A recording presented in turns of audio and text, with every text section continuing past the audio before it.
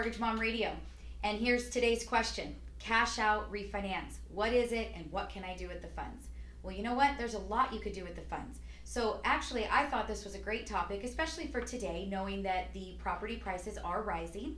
Many of you who purchased your home a couple of years ago or even longer have a good amount of equity. Maybe equity that back if you had bought it 10 years ago you didn't have, but you have it again.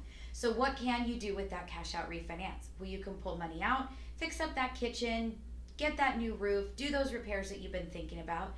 Or hey, have you thought about maybe using that money to go buy an investment property and start letting your money work for you? Get those tenants in that property and let that tenant make that payment. That is going to be your future retirement.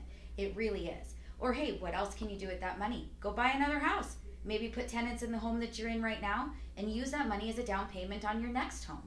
Whatever you do in real estate, hold it. It's all about holding it for the long term, hold it for the long haul. The property values will go up, property values will come down, but they always typically seem to be on a very cyclical cycle, and they will go up higher than where they stopped the time before. So if you have equity in your home now and you've thought about doing some improvements, it's absolutely a great time. If you've thought about buying another home, perfect timing, get that cash, go and do it. Again, whether that be your next primary residence or that be your first investment property. If you have any questions, give me a call. I'd love to talk to you further about it. You can always reach us at mortgagemomradio.com. You can call us at our number, 844-WE-LEND-4U. That is the number 4.